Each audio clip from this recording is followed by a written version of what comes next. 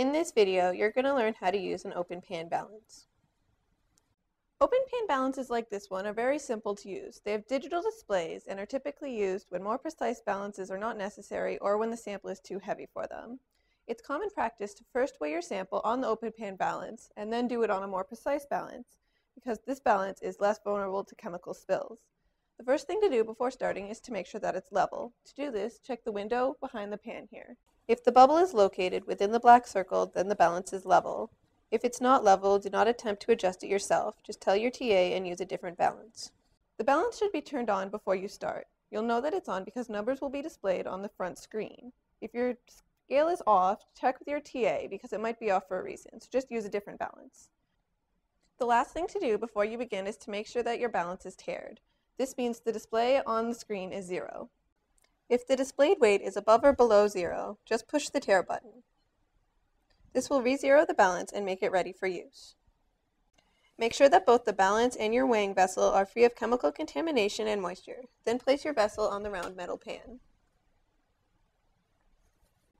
Wait for the reading to stabilize and then record it. You can now remove your vessel, making sure that you've left no debris behind.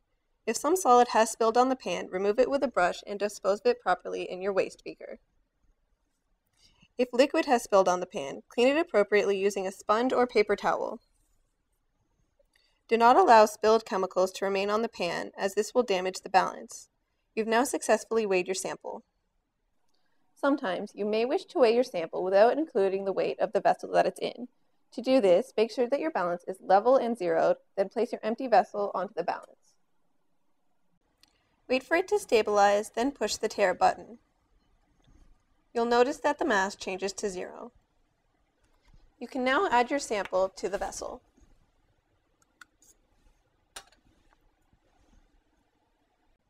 The weight on the display will be only that of the sample you've added. You can continue to add more sample to your vessel until you reach the desired mass.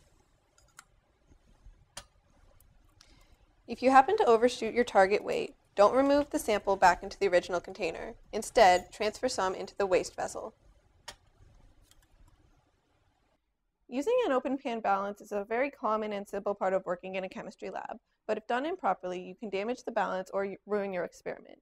So if you follow the instructions I've told you, you can always trust your results.